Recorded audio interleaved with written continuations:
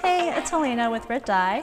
And I'm Darren, Lion Brand Yarn's official knitter and dye enthusiast. Darren and I are here to show you some cool ways to dye yarn using the RIT Lion Brand Yarn Dye Kit featuring tons of cool color options. It comes with either the Fisherman's Wool or 24/7 cotton yarn, two of my favorites. We'll take you through how to dye variegated and multicolored yarn using 3 different techniques. Ready to dye? Let's do it.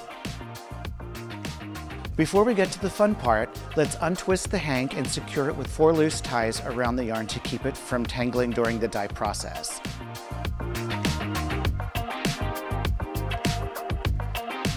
For fisherman's wool, you should pre-soak your yarn in water with dish soap. This helps to remove the natural lanolin. Then after, do another pre-soak with 2 tablespoons of salt for cotton yarn or 2 tablespoons of vinegar for wool yarn.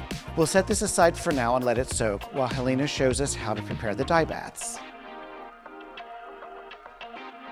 Each kit comes with 3 powder dyes, but the color options are endless with our custom formulas included in the instructions. We're gonna add 2 teaspoons of powder dye and 1 teaspoon of salt for cotton or 1 teaspoon of vinegar for wool yarn. Then fill with 4 cups of very hot water just below 200 degrees Fahrenheit. The heat helps to open up the fibers in the yarn to absorb the dye. Make sure to mix until the powder dye and the salt dissolve. What should we dip into first? How about royal blue? Okay.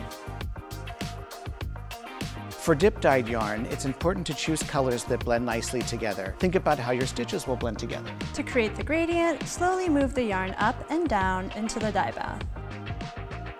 Rinse and repeat with the second color, overlapping slightly to create that seamless ombre look.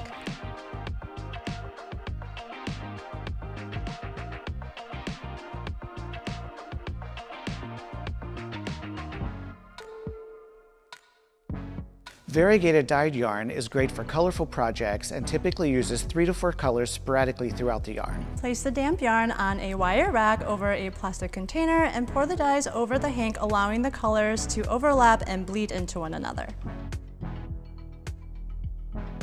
The speckled dye technique is almost too easy. You don't even need to make a dye bath. You just need to make sure the yarn is still hot to the touch from the pre-soak. Using a light hand, sprinkle the dry powder over the yarn.